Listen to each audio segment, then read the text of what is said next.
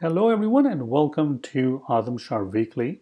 In this multi-part series, we will be building the Apple Stocks application, but in Flutter.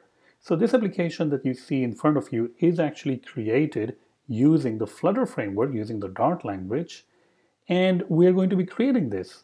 Now, currently, this application displays all the data, which is hard-coded dummy data, but what we will do is we will actually eventually get to a point where we can actually fetch the data from Web API and then display it. It's a long way till we get there, but in the first video, I would at least like to set up some sort of a user interface that looks similar to this with some hard-coded data. So you can see it's all hard-coded data, and we can display a list of all these stocks. All this data is obviously fake. You can't really search or do anything right now. And we have a business news also, so you can pull it up just like in Apple News. You can pull up the business news, and all of this news is obviously fake data. It's all repeating all the time, but the UI works perfectly fine. And you can swipe up, swipe down, and it will go back to its original state. Great. So this is what we'll be building throughout our journey, and we will eventually get to a point where we can use an actual web API. We will consume that web API from Flutter and display the information from a JSON web API. But to just get started, it will be fine to use some sort of a hard-coded data like this and then simply display into the UI. So let's see how we can do that in these videos. So let's go ahead and get started. I'm using Visual Studio Code, but obviously you can use any editor that you want. Let's go ahead and create our first Flutter application. So I'm just going to go ahead and select Flutter New Project. That's fine. The name of the project, we can call it Stocks App in Flutter. Perfect. And the location desktop is fine for now. So let's go ahead and get it created. Perfect. All right, it's going to go through all of these things to create kind of like the baseline, the boilerplate code for our Flutter application. It's still working, I guess. Now, the reason it is a little bit slow, as you can see, is there's some sort of a background process is also running something else. So for you, it will be much faster than what you see on my machine, hopefully. And once it is done, we should be able to run the simulator. Great. So that part is now done. And whenever this create iOS, language, Swift, and Android, Kotlin, and all that is done, we should be able to run the app. Now, right now you can see it's not really working, so we'll have to wait for it to be done. I think that's it. It's done. And now I can run it on the iOS simulator. Now, obviously, this application is not what we have right now. Right now, we have the basic Flutter application, which will be a simple counter, and it's going to run on our iPhone 11. Now, you can obviously run this application on Android devices also, but since the Apple Stocks is the Apple iOS application, I'm simply going to be using the Apple iOS 11 simulator or the iPhone 7 simulator, but you can use anything that you want. So let's go ahead and run our application. The first time you run, you're going to see that it's a little bit slow, and all the subsequent times it will be fine since the app will be running hopefully and not crashing. So we'll come back to it once we can get the app running. All right, so here you can see the app is running. It's a simple counter application, which is a default application, and I don't really need this application at all. So I'm going to go ahead and start with creating my own class called app. Let me go ahead and delete all of this code. And let's start with creating app class, which is going to extend a stateless widget for now. The only function that I really need to implement, the required, is the build function. So there we go, the build function. And it must return, well, some sort of a widget, so which we don't have right now. So let's go ahead and return a material app. And in this material app, we can actually provide some sort of a title, which can be stocks, that's fine. And then the home, which is the main, basically the widget that will be displayed, our home page. the first widget that gets displayed, which is home, which doesn't exist, by the way. So let's go ahead and add a brand new folder over here. We'll call it widgets. And I'm going to go ahead and create a new file, homepage.dart. And now I can go ahead and create this stateless widget. So this will be a stateless widget. It's going to be called homepage. We don't need that for now.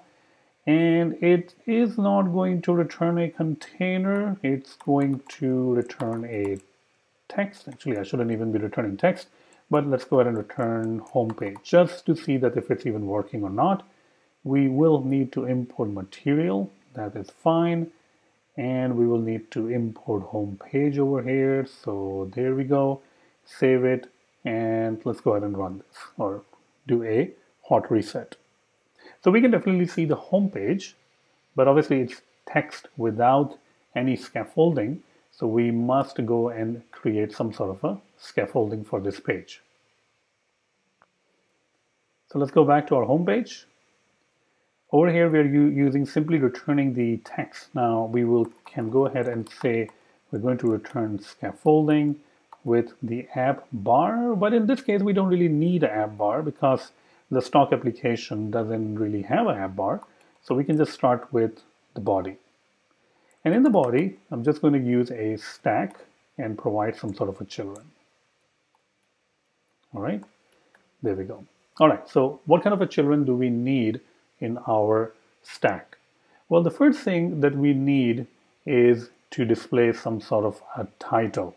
It will be nice if we have the vision for what we're building. So let me show you what we are actually about to build. So moving to this screen, you can see that it starts with the title stocks, then we have the date. And right now we're just hard coding it, and later on we can replace it with the actual data coming from JSON API that I mentioned previously. Then we have a search box, and then we have a list of all the stocks, which is all fake. Okay, so let's get started.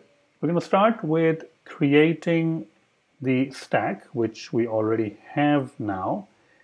There are multiple ways of going across that, like we can do whatever we want. I mean, there are many different ways of accomplishing this.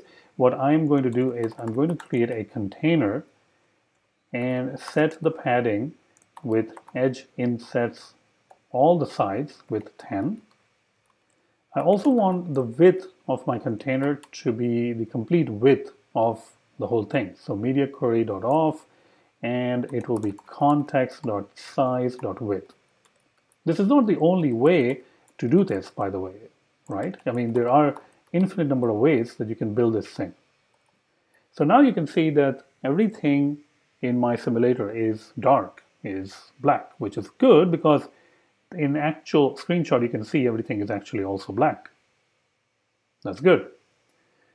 All right, so we have the color. Now we can actually go ahead and create a child. And the child that I'm trying to create is a column which will have children. The first child that I want to add is a text, which is stocks. All right, so it might actually be displaying over there, but the problem is that the text by default is black. So black on black is not going to display. So let's go ahead and add a style. We'll say text style, and we will go ahead to go to color, and we will go ahead and say colors.white. And still I don't really see it's getting displayed. Okay, we'll eventually get it, hopefully. Okay, so we have the text style, and what else we can do? We have white. We can do a font size, which is 36. Okay, there we go. We can start seeing it now. And let's go ahead and say font weight, which can be font weight.bold. And now I would like to a little bit format my document, so I can right click and say format document, and it looks much nicer. Now obviously you can see the initial problem is that the stocks is right on the top, it's cutting off. So I need to fix that part, and I also needed to align my column to the start. So inside the column, not inside the children, but inside the column, there is a property called cross-axis alignment. So this means the horizontal alignment. and I'm going to say cross-axis alignment to be start. So there we go, it's on the start, which kind of is similar to this one. But we also want to make sure that we are not messing around with the safe area. The safe area is this part on the top, which is a problem. So the good thing is that I can simply go ahead and right click on the column, and I can say refactor, and I can say wrap with a widget, and that widget will be safe area. And as soon as I do that, you can see that it kind of arranges itself and starts below the safe area. So that's good. Let's go ahead and format the document again. Great. All right, so we are done with the first part, which is displaying the stocks. Now we need to display another label, which is saying December the 3rd, or, well, you can say any date you want. It's all hard-coded for now. Okay, so we'll start from over here, and I think we are outside of this. Sometimes it's kind of hard to tell where you are, right? All right, so I'm going to say, what is the date today? Let's find out the date today, which is January the 5th. All right, and I also want to define the style. Style is text style, and text style, I'll say color, which can be colors.white. There we go, so we got the date. But I don't think the date is white. If you see, the date is more of a gray color. So what we can do is we can use a shade of a gray color. Let's say 500. Perfect, that's fine. The next step we want to do is the font size. So the font size we're going to set is 30. And font weight, you can also set to be a font weight to be bold. Perfect. Now we can go ahead and also say format document. There we go, formatted, great. So we're on a good start. We got these two things. The next up is the actual search bar, which doesn't really work right now, but that's fine. We can change it later. All right, so we need to figure out how to create that kind of a bar. All right, so here we go. And we are going to start with a size box, sized box. So size box is something that can be sized. So we can give a height for the size box to be 50, and the child of the size box is a text field control, or a view, or a widget. Decoration will be input decoration. And now we can decorate over here the actual text field by giving it some sort of a hint style. And the text style that we want to give it will be color and colors.gray with, let's say, 500 is fine, I guess. It doesn't really appear right now. Let's give it a hint text, which is search. Okay, we got the search. That's great. We're on the correct path. The prefix, that's something that will appear before the search, can be an icon, and the icon will be of the search icon. I don't know what happened over there. So it should be icons.search. Okay, it does appear, but I guess it's not colored out right now. So let's go ahead and do a fill color, and then say colors.gray, and then once again we're going to use 800. Okay, nothing really happened right now. Okay, let's go ahead and give it a border. We will say it will be an outline border or outline input border. And now we can say border side, not size, side. And the bordered side will be an instance of bordered side. And over here we can define the width and the style. So the width of the border is 0. And the style of the border is border style, where's the style? Style.none. And now we can go and see how it looks. Okay, a little bit arranged. It doesn't really look that much, but we also need to say if we are providing the fill color, we also need to provide that the fill is true or not. So let's go ahead and do that. There we go. Great. Getting close, getting really close. Okay, So border size is fine. I think the next one we can provide is the border radius, which is border radius dot all. On all the sides, we can provide radius dot circular radius of, we can check out different things, but 16 is fine. You can see it is perfectly fine. Now it's a little bit too much sticking to the January 5th date. So what we can do is I can right click on it and I can simply go ahead and say refactor, and I can say wrap it up with padding. And you can see that now it's a little bit nicer, a little bit of a gap over here.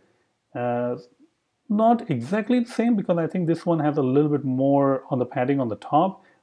You can see it's a little bit padding on the top, but not over here.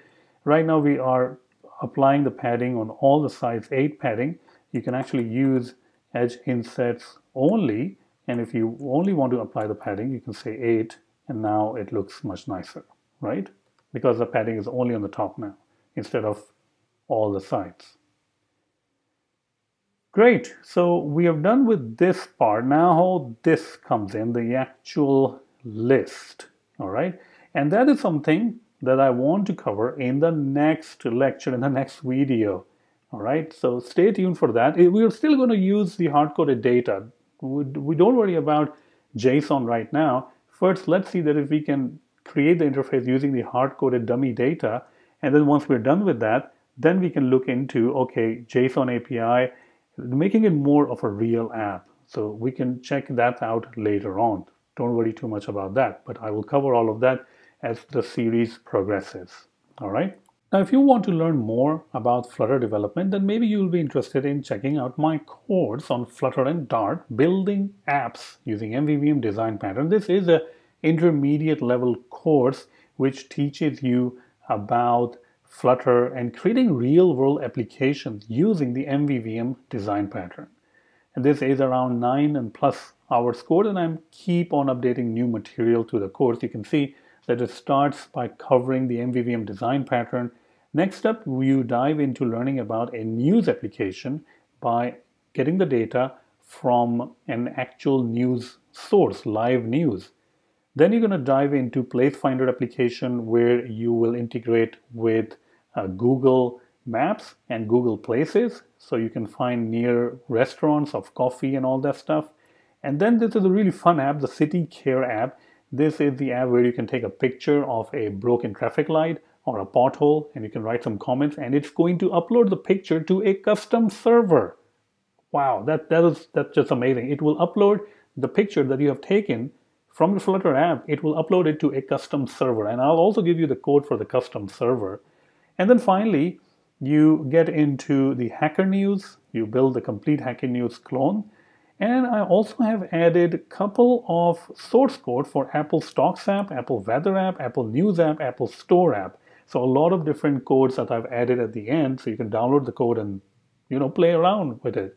Now, in order to get this course, the best way to get this course is to check out the link in the YouTube description. There's a referral link for my Flutter and Dart course, but also all the other courses. And the best way to get this course is to use that link. Please use that link, because you'll be very generous towards me, because I keep to get a little bit more revenue if you use my link, and you will get the best deal. All right. And thank you so much. And if you do have any questions, let me know. And I will be adding new videos about finishing up our apps. So stay tuned for that. So thank you so much.